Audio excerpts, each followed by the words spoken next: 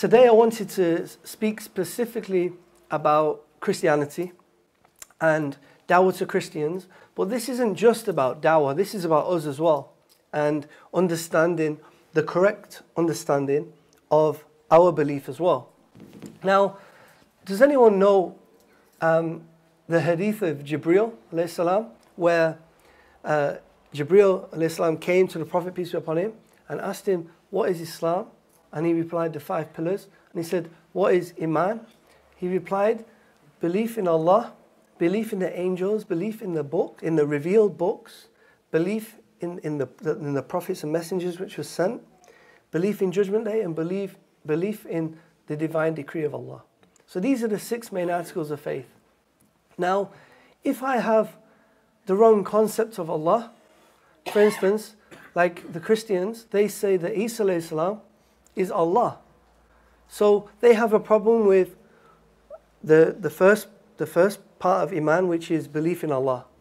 Yeah? They also have a problem with the other part, which is belief in the prophets, because they have a misunderstanding of prophets as well, because they believe that a prophet is also Allah. Okay? If, for instance, I believe that angels, are children with wings, then I also have a problem with my belief. Is that correct? Yes. Yeah? Today I want to specifically speak about the belief in the books, belief in the revealed books, because this is one which I feel is often misunderstood, and this is also one which will help you, once you understand the correct concepts of this and understanding, which I'm sure most of you have already, then it will also help you in conveying the message to the Christians as well. Within the Quran, it mentions different revelations which were revealed from Allah to His His messengers. So we have, somebody mentioned the Suhuf Ibrahim. This was a revelation which was revealed from Allah to Ibrahim. Another brother mentioned the Torah, which is mentioned in the Quran as well, which is a revelation which was sent from Allah to Prophet Musa alayhi salam. We also have the Zabur, which is a direct wahi and revelation from Allah to Dawood alayhi salam. We also have the Injil, which is a direct wahi, a direct revelation from Allah to Isa alayhi salam, and the Quran, which is obviously the final revelation sent to the Prophet, peace be upon him. So this is very clear in Islam. These are the 5 which are mentioned in the Quran, and these are direct revelation from Allah to the messengers. This is not authored by the messengers. This is not authored by the companions of the messengers. Or it's not authored by scholars or scribes. This is direct revelation from Allah to the messengers. Is that clear? Yeah. Now, where the misunderstanding often comes is when we see in the translation, in every English translation of the Quran, we see that Zabur is translated to Psalms, and Injil is translated to Gospel. Now this is not correct. This is not correct, and I'm going to explain why the Torah in the contemporary Bible is not the Torah which is mentioned in the Quran, which is a direct revelation to Musa, and why the Psalms is not the Zabur, and why the Gospel or the Gospels is not the Injil. So the first one regarding the Suhuf of Ibrahim alayhi salam. Now all Jews, Christians and Muslims agree that Ibrahim alayhi salam was given a revelation, but we no longer have it. So everyone agrees that this revelation has been lost, and we no longer have access to this revelation. Now in terms of the Torah, from the Jewish and the Christian perspective, they believe that they have something today, which they do have something today, called the Torah. Okay?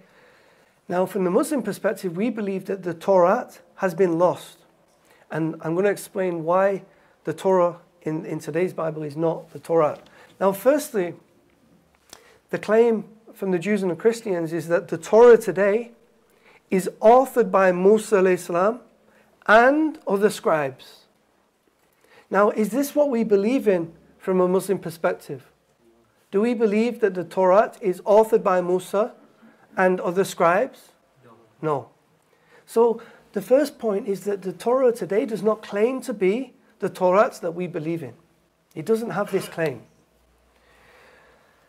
The other point is that the language of the Torah today is not in the language of Musa alayhi salam.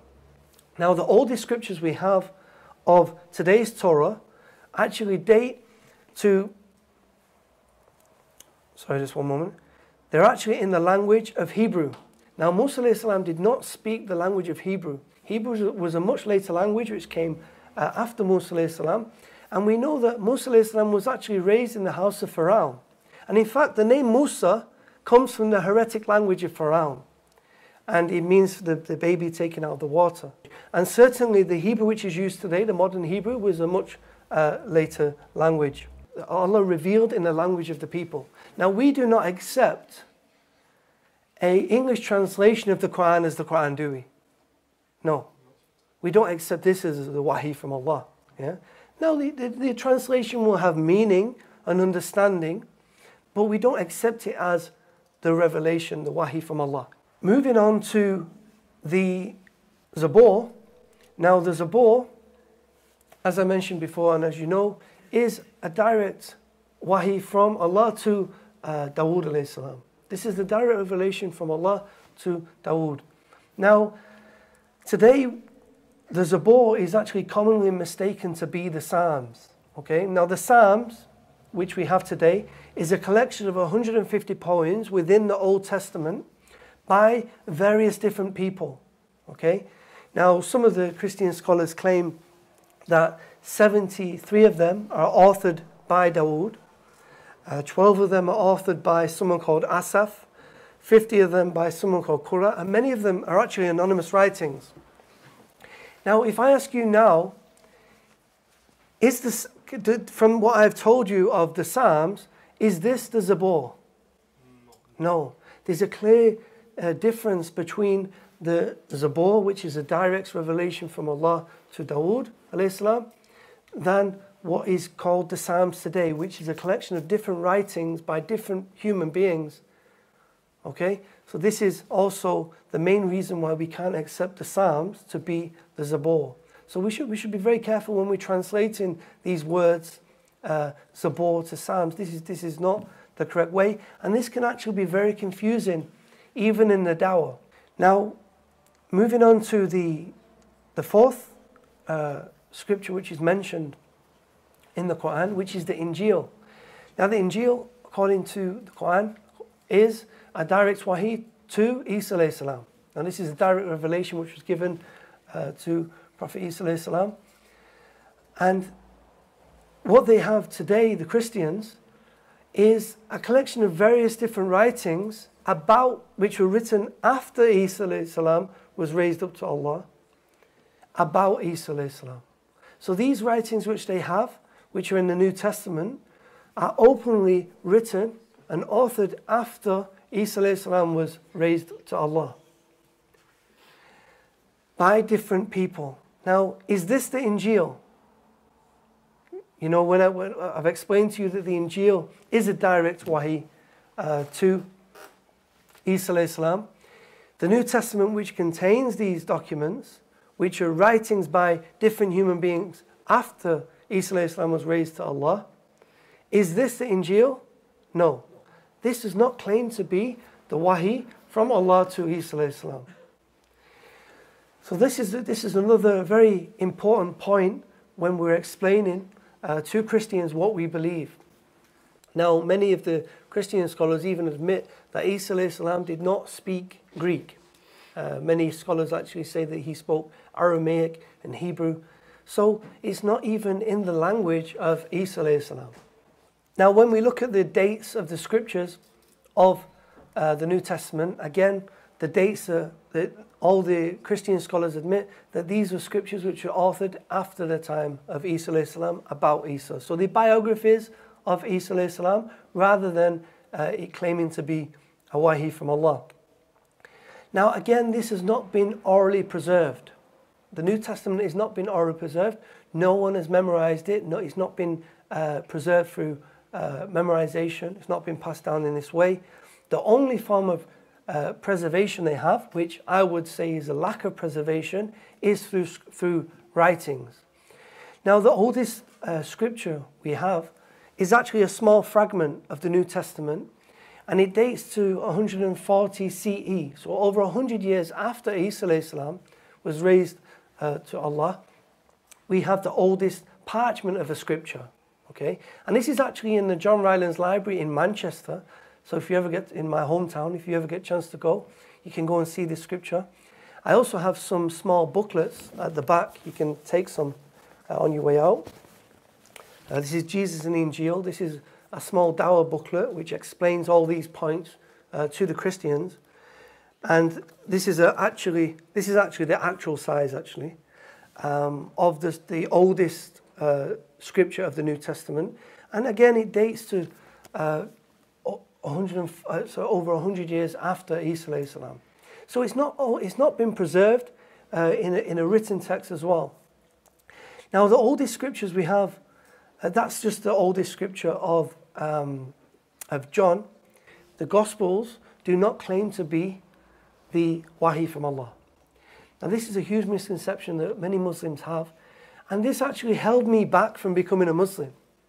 In fact, when I was a Christian, I left Christianity because of the Bible, because I could not accept that the Bible is from Allah, is from God. The God that I believed in could not have authored this book. Now, the problem came when the Muslims were saying, we also believe in the Bible. They seen it as a way of helping me to Islam, when in fact it was pushing me away, because I was thinking, well, you just sound like a sect, some sort of sect of Christianity, because I've finished with the Bible, okay? So we should be very careful when using this, because you can actually push people away when you present the wrong information. Well, you say that we believe in the Bible. We don't believe in the Bible, and we don't believe in the original Bible. The Bible is not, it's very specific in the Quran that this is the original revelation. This is what we believe in. And the name is the Injil, the Torah, and the Zabur, okay? This is not the Bible. The Bible is a collection of different writings by different humans, different authors over time. So we should understand this. So we mustn't confuse these words, Injil to Gospel or Injil to Bible. This often gets translated in the wrong way and causes so much confusion. I was actually speaking to one brother before, just before we started, because I actually found Islam in West Africa, in Sierra Leone. Now, Sierra Leone 20 years ago was actually a Muslim country, majority Muslim country. And in the past 20 years, they had a war for 10 years, and the 10 years after the war, there's been lack of Islamic education. And half of the population has been lost to Christianity. And you know how the Christians do dawah? Do you know what they say? They go to the English translation of the Quran and they show the Muslims, look, your Quran says Psalms and Gospel. Here's the Bible. So, and obviously because the Muslims there, they have lack of the Arabic. They don't understand the Arabic. They don't know that it doesn't say Psalms and Gospel. It says Zabur and Injil. SubhanAllah, that this has actually led many people away through lack of understanding of this point. So it's very important that we do see the belief in the books as an important part of the Aqidah, an important part of the 6 articles of faith. Often, this is one of the main points which gets overlooked, or the importance of it actually gets overlooked. But actually people, like in my case, where I didn't want to accept Islam because this point was explained to me in the wrong way, or Christians are using this in the dawah to actually, people who have lack of understanding of this point are actually getting confused by this point, and some of them actually leaving Islam.